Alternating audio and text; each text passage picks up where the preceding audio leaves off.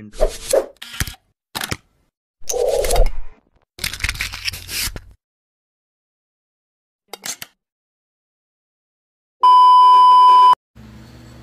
Okay, so for our first problem, given ka ng composite section in a I shaped.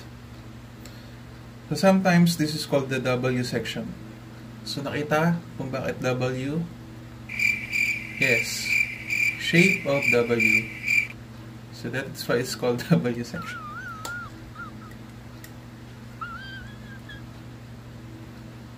Okay, so i-identify muna natin yung mga parts ng isang W section. So W yan, maniwala kayo sa akin. W section ang tawag dyan. Ano kaya niya? So, ang W section, meron siyang dalawang part. So, meron kang web at flange. So, yung flange mo, ito. Ayan. So, ang dimension ng flange mo is, that is 8 inches by 1 inches. And yung web na tinatawag, or yung gitna, so that is 10 by 1 inches. So, itong composite section na to is papatak sa category ng symmetrical. When we say symmetrical, pag tinupi mo siya, or hinati mo sa dalawa, kung ano makikita mo sa ibabaw, siya rin makikita mo sa ilalim. Or kapag kinati mo sa gitna, kung ano makikita mo dito sa kaliwa, siya rin yung makikita mo sa kanan. Oh my God! So, in short, I can conclude na yung kanyang centroid o the center of gravity ng ating composite section is nandito lang din sa pinakagitna. Hindi totoo yan. Ana. So, what are the steps in getting the moment of inertia of a composite section? So, the first step that we need to do is to locate the centroid of the composite section. So, gaya ng sabi ko, since symmetrical naman yan, nasa gitna yan. Kasi ang pinapangarap pala sa problem natin is the moment of inertia with respect to the centroidal x-axis and the centroidal y-axis. So, since nasa gitna siya, pakita natin. Oops.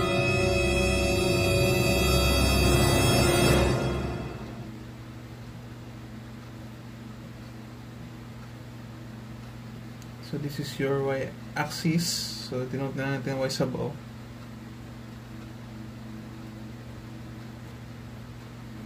And this is your centroidal x-axis. Okay, next. Hanapin muna natin yung total area niya. Kailangan mo sir. Oo. Hindi na. Hayop ka talaga! Ang ganda mong lalaki! Ang gagawin na pala natin is hatiin natin sa tatlo yung ating W section. So, dito merong ang dalawang approach. So, ipakita ko muna sa inyo yung normal na ginagawa ng isang estudyante. So, ang ginagawa, hinati niya ito sa tatlong rectangle. So, this is the first rectangle. Ayan. So, the second rectangle, itong web mo. So, dito ko na nakasulat. And the third one. Okay. Next, locate natin yung centroid ng bawat rectangle na na-produce natin. So, for the first one, itong rectangle na to. So, ang centroid niya is located where? Tama, dito. So, yan o, symbol ko siya as X.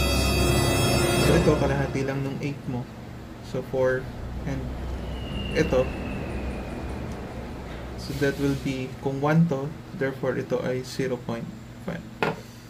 Next, how about the centroid for the second rectangle? Ito. So, tama. Nag-coincide lang din siya dun sa centroid nung buong figure mo o nung composite section mo. Ang daming guyam din eh. Okay, so gawin ko na lang, lagyan natin ng X dito. And doon sa baba, ayan.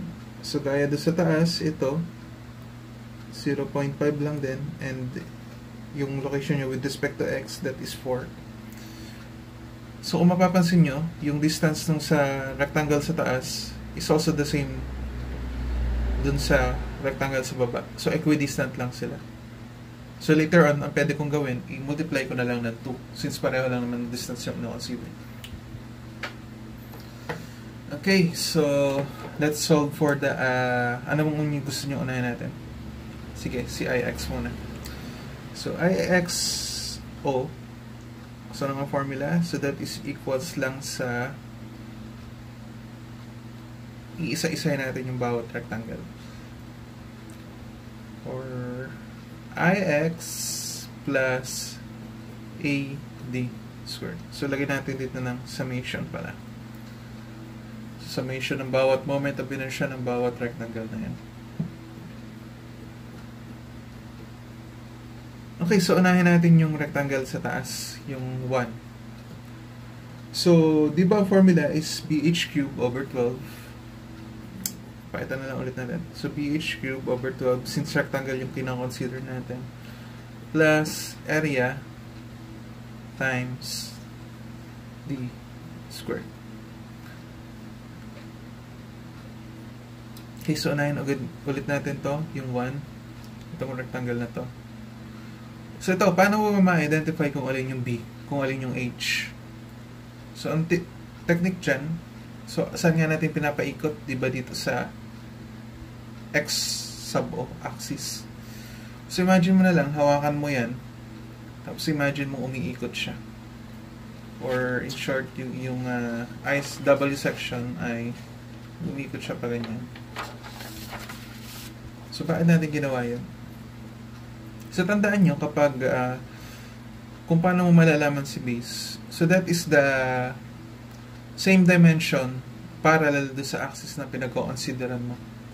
So, pag sinabing parallel, so kung ito nakahiga, so the dimension na i-consider mo is yung nakahiga din. So, that is your base. So, in short, yung base natin dito, itong rectangle 1. So, that is equals to 8. And then, yung H mo, ayan. So, that is the vertical o yung perpendicular dun sa perpendicular dimension dun sa axis na pinag-consider mo. So kung ito nakahiga, so yung dimension na nakatayo dapat yung i-consider. So that analysis is effective kapag ang shape na ina-consider mo is yung rectangle or triangular in shape. Ano? So 8 times 1 cube over 12 plus area. So, area ng rectangle na to. So, that is 8 times 1. And then the distance. So, ano nga yung definition natin ng distance?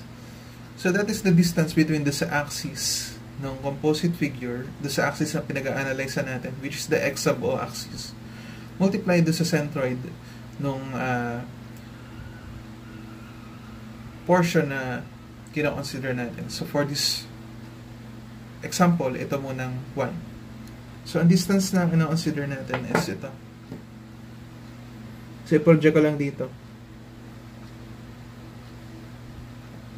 So, that is D1. Pangalan natin D1. So, paano mo makuha si D1? Okay, so we all know that this is equals to 10. Tama? So, kalahati niya, so that will be equals to 5. Knowing this is 1, so 5 plus 1, that will be 6. And knowing this distance as 0.5, so makukuha mo to. Or that will be equals to 6 minus 0.5. Gets? Okay, so that will be equals to 5.5. So the distance is 5.5 squared. Okay, next. So mapapansin nyo, gaya nga nasabi ko kanina, if you're going to consider the distance tree,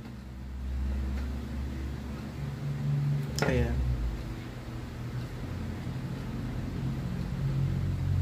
diba yan ay equals lang din sa distance 1, which is equals to 5.5. And if you're going to consider the first part of the equation, eto, so diba kapareho lang din siya ng base, kapareho lang din naman siya ng height. So therefore ito, since ito ay equals lang din dito yung mga distance niya tsaka in dimension, ang pwede kong gawin dito ay multiply ko na lang na 2. Okay? So, this is for the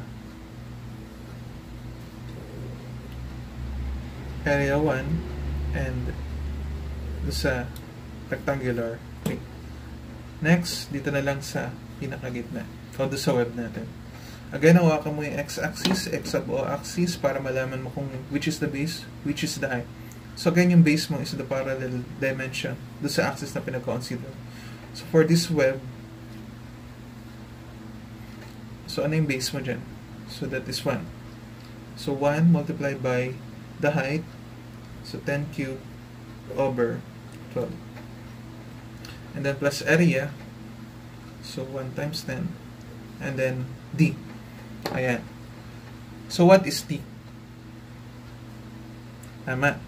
Since nag-coincide siya dun sa centroid ng iyong composite figure, at yung distance ng centroid ng ating area 2, so wala siyang distance eh. Nagpatong eh. Tama? So this is 0 squared. So ito, pwede kong i-disregard na lang sa equation. And sabihin ko siya as equals na lang sa 0. And so we can now compute for Ix sub O. So 8 times 1 cubed divided 12 plus 8 times 1 times 0.5 squared multiplied by 2. And then plus 1 times 10 cubed divided by 12. So that is 568.6667. So, anong unit natin? So, that is inches raised to 4.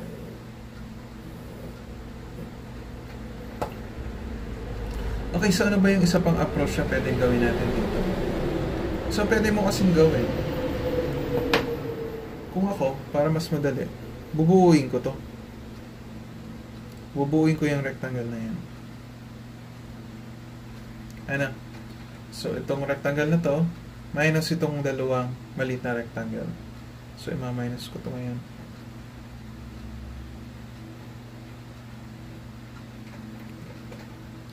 Ano? So, ba't ko ginawa yun? Aside from mas mapapadali ka, kasi dagdag bawas lang yan. Kung mapapansin nyo kasi, yung